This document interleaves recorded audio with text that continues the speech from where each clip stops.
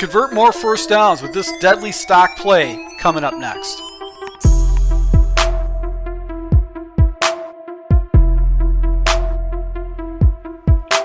Hey, this is Full Game Prometheus, the only YouTube that actually gives you full games of all the tips and schemes I post on my channel. I show you the good, the bad, and the ugly.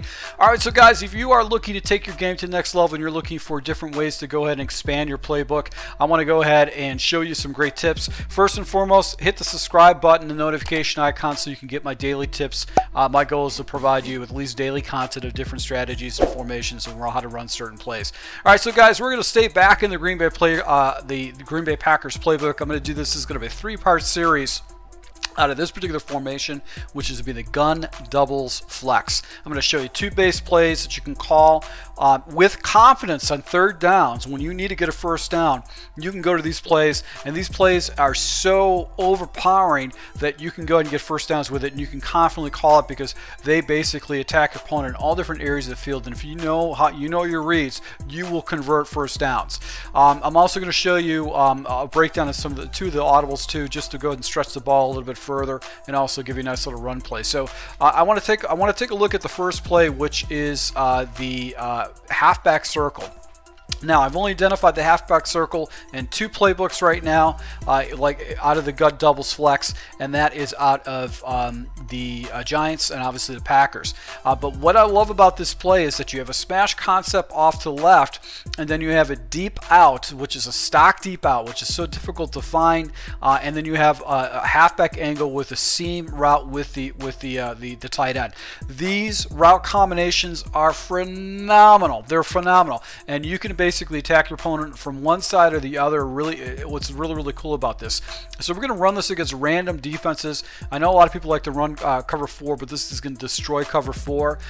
So we're going to run this against random nickel defenses. Alright, so guys, basically my reads and my progressions are going to be based on whether I've got press coverage or if I got coverage that is actually off. Now, if it's off, I'm really going to be focusing on the right side of the field because the combination of Adams, Bennett, and Montgomery, I'm going to get a hole somewhere in this coverage, depending on whatever coverage it is, if he's got off coverage, because I know Adams essentially is going to basically get an easy release from the outside release, and if a defender floats up to go ahead and take away Adams, so they try to double team Adams, Montgomery or Bennett are going to go wide open. So we're just going to go ahead and throw this, and as you can see, I actually dumped it down to the running back. I'm going to show you what I was looking at, and then I'm going to go ahead and run this play a few more times to show you how fast I'm getting rid of this ball. So the first thing I'm going to do is take a look at this guy. Now, as you can see, the defender actually bites down and chucks him. So that's probably a cover 2 shell. And as you can see right now, these guys jump back into cover 2s. It was off coverage cover 2. So basically, I'm not going to throw that out route because this defender's anticipating an out route. He's going to gobble it up. But because this seam route is actually clearing out, and we also have another defender that's actually occupied by this other seam route, this little angle route is wide open underneath. So that's what I do love about it. And you can run this play just consistently against any kind of coverage. It really doesn't make much of a difference. So right here, out route, the defender actually falls back. That's where I'm going to go and pop it. I'm getting 15 yards a shot with that particular route because defenders just can't get out there in time. It's just such a unique route. It used to be very popular in Madden, previous Maddens, but it just isn't the case anymore. All right, so we got press coverage right here.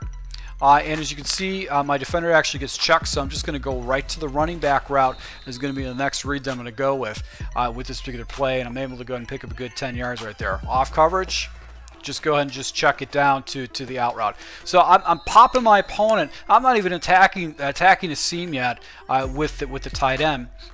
Depending on the coverage, I can actually go and attack it, especially if he's using some guy in the middle. He's coming down and biting. That seam route will be wide open with the tight end. So it's a very effective play to go ahead and attack your opponent with. Now let's go back on the backside. With the other route combinations. This is not necessarily the best combination that I like on the backside, but what I like to do is actually take this wide receiver, either leave him stock, put him on a slant, or actually go ahead and put him on a whip route. Now on a whip route, sometimes what happens is you're going to go ahead and get you're going to get animation with the defensive back. He's either going to bite or he's actually going to come up. So right here, let's see. I got a corner route right there and was able to go ahead and hit that with a corner route. Now that was actually some kind of a cloud flat right there, but with the whip route, if you got, there you go, so able to go ahead and pick that ball up right there with it, with a little crossing route right there, because the defender actually falls down. With the whip route, basically it's going to give you an opportunity to go ahead and catch your opponent off guard a little bit. If you got press coverage, sometimes what you can do is you can actually go ahead and just hit this little route underneath, or you can just wait for the coverage to float up too. So that's another way you can run smash. I like the passing concept off on the right. I pass with that a little bit more confidence than the other one. But you can see right here, I can just go ahead and wait for this play to develop. So if you want to, what you can do too is actually go ahead, take a look to the right side, and then come back to the left side.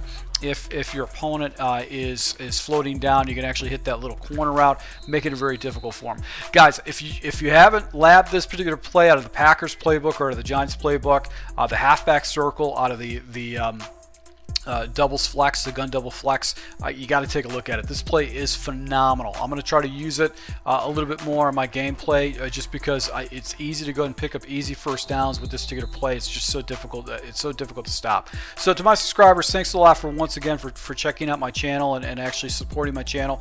If you like this tip, if you're not using this play, you got to put this play in your game right away. Hit the like button. Let me know about that. Also, if you guys want to see all my tips well in advance, this tip was posted well in advance on my Patreon account. You can go to my Patreon account and see all my ebooks broken down in well in advance for my subscribers. So once again, to my subscribers, thank you for your support, and until next time.